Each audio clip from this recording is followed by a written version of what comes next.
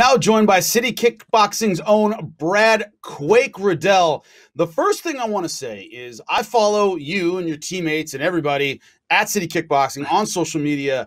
I saw some workouts today that made me a little physically ill, dragging weights through the sand. Is it as bad as it looks, first off? That's my first question. Yeah, man, that stuff's no fun. That's like part of this sort of breath work training we do with a guy called Dave Wood.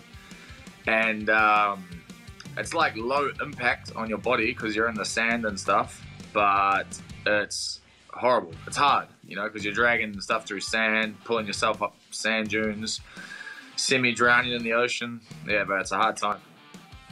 Yeah, easy stuff. Almost drowning in the ocean. Great. So how much confidence does it give you going into fights, especially like, Drew Dober, a veteran you're going to fight next, having those workouts in your back pocket? You know what you did to get there. Is that where your confidence comes from? Yeah. I think my confidence comes from my experience in my fight career. I've been doing this a very, very long time. Training hard obviously gives you more confidence, but at this level, I guess we all kind of train hard. That's why we're in the UFC. So, it's those little 1%ers that separate us. And my 1% is the massive amount of fights that I've had kickboxing.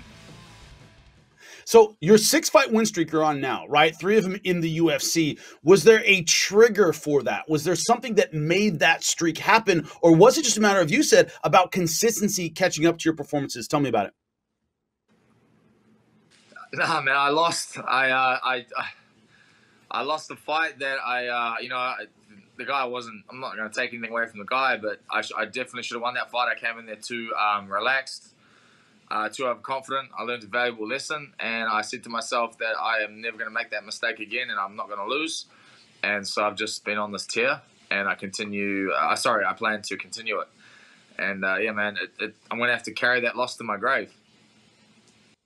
But it makes you better. So don't worry about it, all right? And when you look back on it at the end, you'll realize how much better it made you as a fighter. Look, your opponent coming up, Drew Dober, you talk about adversity. You talk about a guy who's been through just about everything in the 155-pound division, coming off a loss to Islam Makhachev, very, very motivated. That snapped a streak of his own. What are your thoughts on him as a competitor, as an opponent? Great fighter. I love watching Drew. He's got a very appealing style to me. I like striking. I like that pressure. I like that confidence, and he has all of that.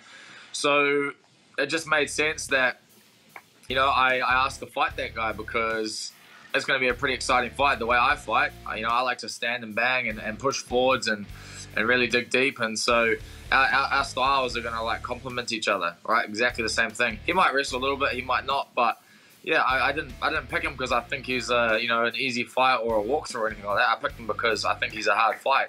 Going back to having fans in the stadium, what does that mean to you? Is it the kind of thing that motivates you, or is it the kind of thing you ignore? Tell me about it. Yeah, I'm not gonna lie, it's great to have fans back in the stadium. You can't deny that energy is infectious. It's whether they're screaming for you or the other guy or whatever, it's mean to have some noise. It was really cool to experience fighting in that dead silent atmosphere.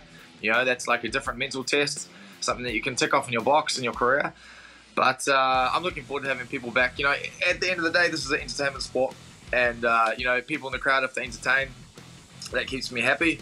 People will pay their hard-earned money to come watch me fight people. And so, yeah, man, it always motivates me to fight better. Well, Brad Quake Riddell, best of luck to you against Drew Dober. Thanks a lot for your time, buddy. Cheers, man. Thank you.